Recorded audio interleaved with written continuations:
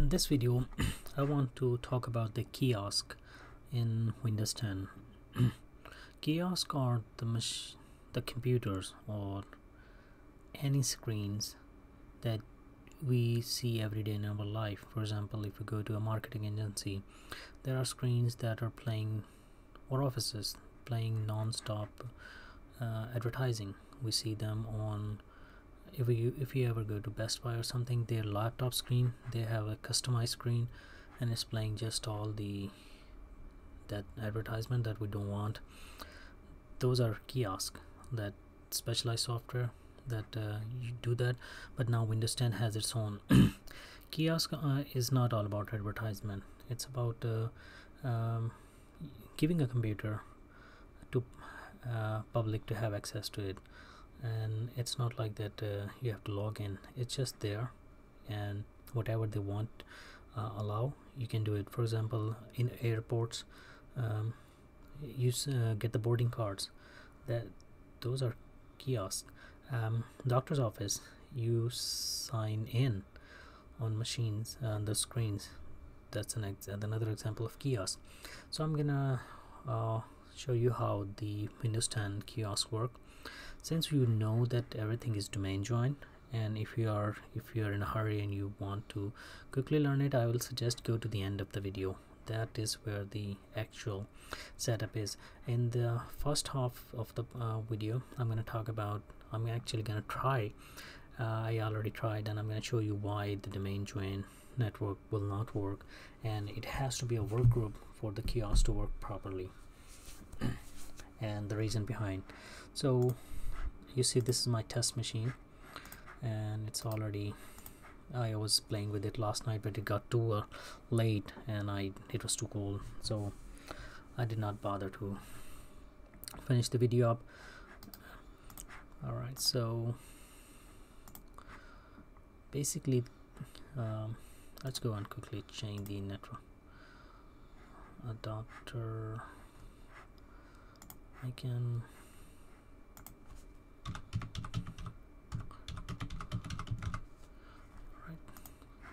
just to give it, since it's a lab environment, I just want it to have internet access, and it should.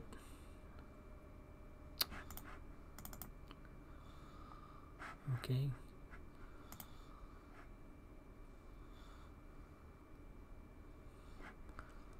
all right, that's we'll get that too. No, let's do it now, because I want to show you something at the end of the video as well. So network settings, Ethernet settings, network change adapter options, and we go here, we go to the IPv4 properties and give, it's there. Okay,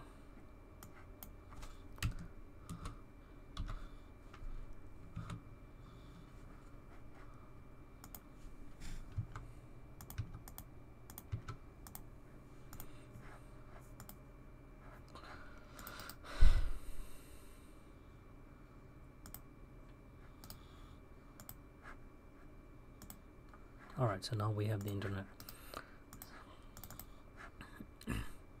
That's how you, in a lab environment where your server is not giving DHCP, that's how you get the internet. But once you configure the DHCP and server gives out the IP addresses, then you don't need to do the meddling with the IPv4.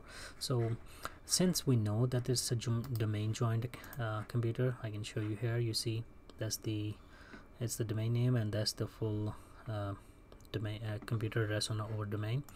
So we're gonna try to turn this computer in a kiosk. Can we do that? So for that, we have to right click on the start menu button, whatever, go to accounts, and if we go to other users, we see set up a kiosk. We click on it, it says get started. We give it name browser. I tried with the Chrome, it didn't work. It turned out the only applications that can be used are all by Microsoft. Like Microsoft dictates what can be used through this app so far. So let's go with the Edge browser next. So these are two options. Basically this is as a digital sign-in or interactive display. So basically, for example, you have a website that you just want that website to be displayed, your company's website, or it's a website where it's gonna some advertisement play one by after one, that it's a web page where you are feeding everything from the back end. So you can add, or as a public browser. What's a public browser? Public browser is basically there's a browser, they can go to any website, but they cannot exit out of that browser. A very good example is if you've been to New York City, they are installing those kiosks all over the New York City. I was very excited. Those giant screens that give you free Wi-Fi are also not only also a kiosk, but they are a public browser as well. So how does this one work? First we tried this one, then I'm gonna show you the other one as well. Enter URL. I'm gonna go with yahoo.com. Alright, we click next, close, and that was in a message that if you want to exit out of kiosk, all you have to do is press Ctrl Alt Delete and you will have your login screen. You can log into other users. So we have to log out of here. Alright, so it's giving me an option, other users, if you can see. Alright, so if I say okay, it's kiosk and sign in.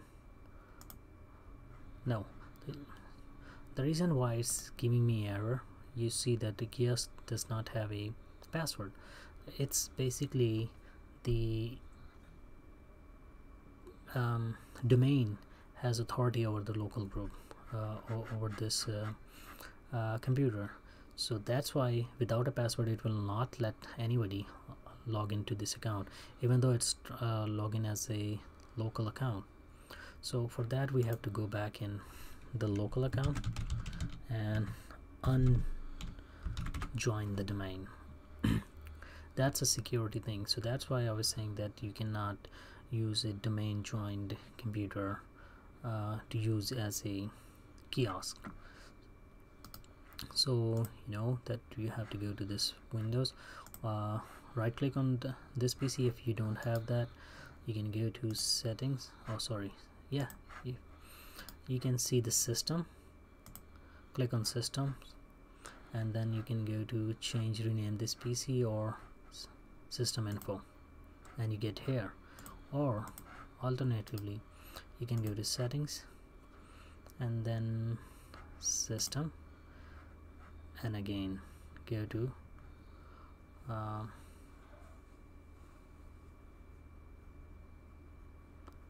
where is it, advanced display setting. Oh no, this is display, about, I guess, yes, and system info. So there are like different ways that you can access it. And now we want to change the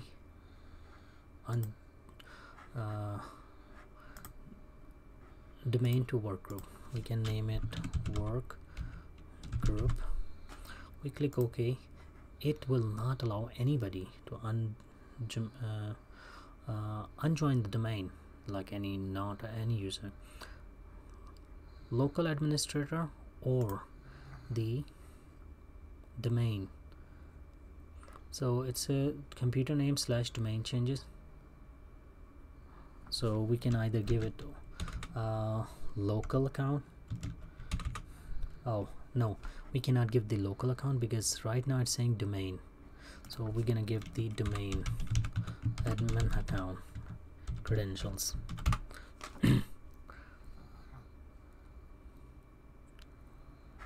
See, welcome to workgroup, but now it's gonna ask us to restart it. Let's restart it.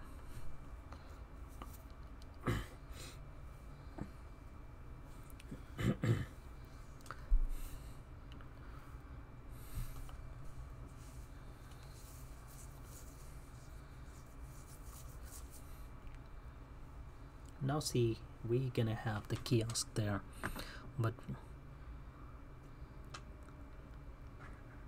browse. This is the, if you remember, we named it browser. It's not letting it join. Let's click it, this button that's like a not in hand session, and see if are we able to click on browser and log in. And we are, and it went straight to the browser.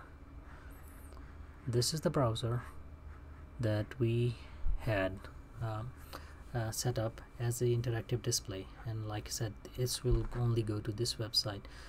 We can go anywhere. Basically we can go follow a link and keep following a link,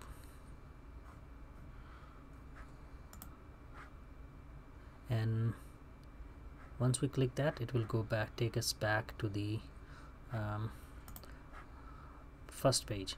For example, now I want to check the weather. I click on weather.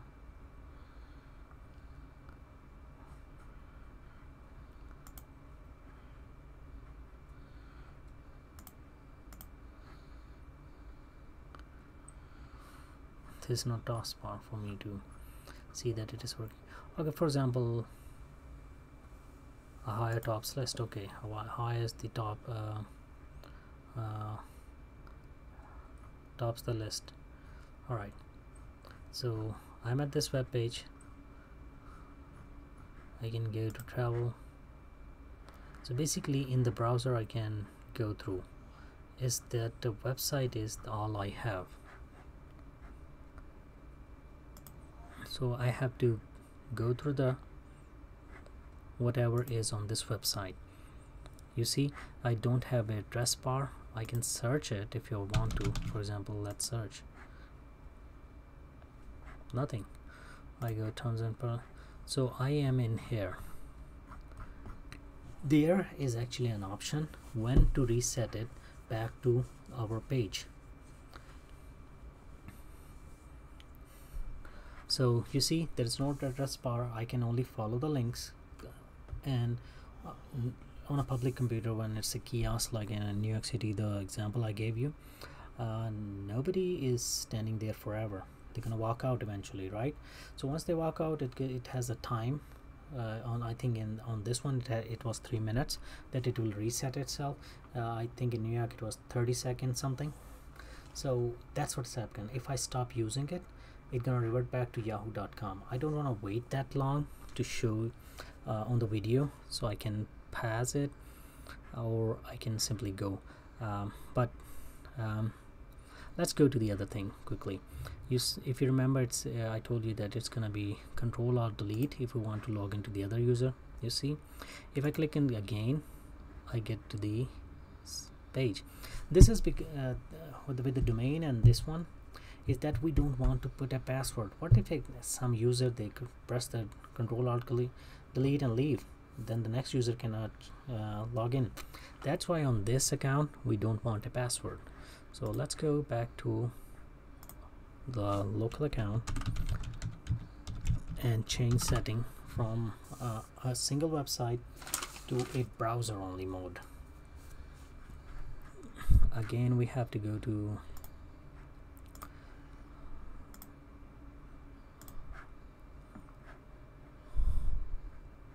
now. If you see, this is, if it's a work group, you're not gonna see other users, you're gonna see family and other users. So set up a kiosk, you go here and you can change the option here as a public browser, right? So we click on as a public browser. It's saying that which website you want to start with, what time you want to give it before it reverts back. That's the, so we're gonna restart, and after 5 minutes it will restart. So since we have changed it, it's saved. Let's go back again, log out of it.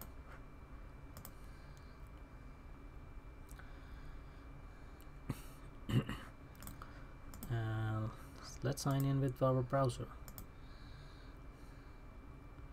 So basically, a user does not have a password for the local account, they cannot log in there, right? and we can actually force Windows to go straight to this account and don't even show the login screen. So you see, now I have a browser. I can go to any website. I can search my videos. They are not there. Okay, hopefully no. Alright, so I can go to YouTube and then search my videos. Hopefully, that's a bummer. Okay, now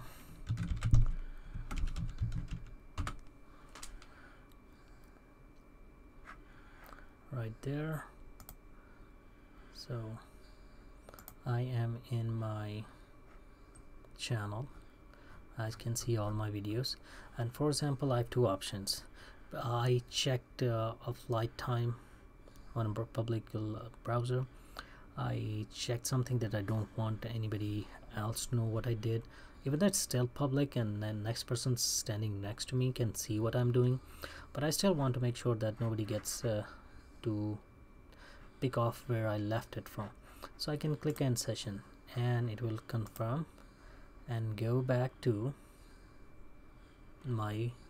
the page that I set, that was yahoo.com.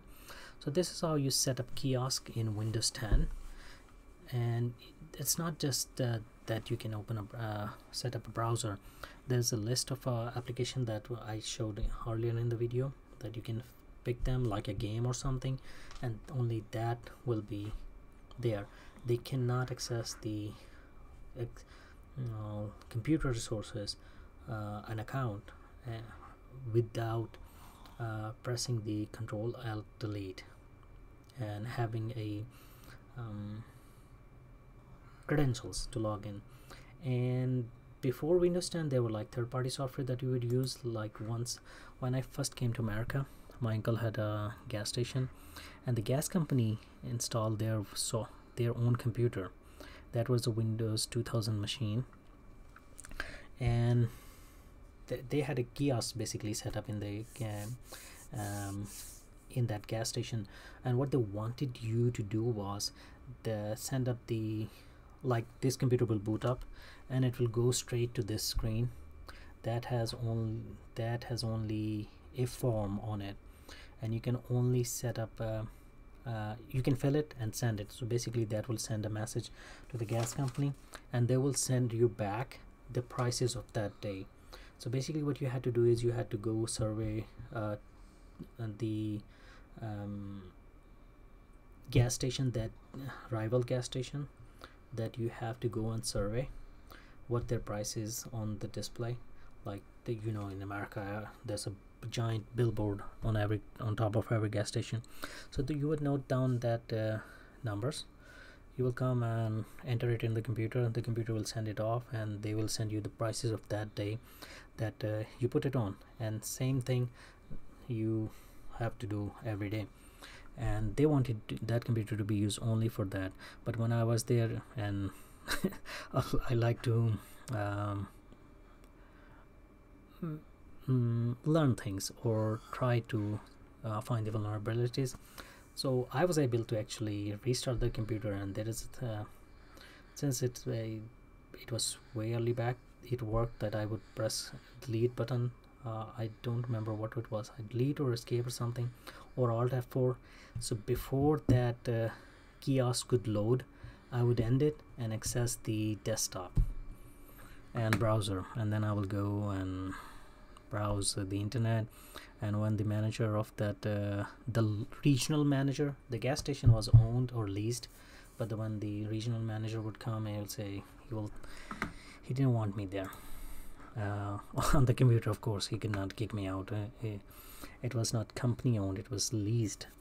Alright, so that's how Kiosk work. It has a long history. If this video liked you or you didn't like my rants in the end, rate, comment, share, subscribe, and you have a good night.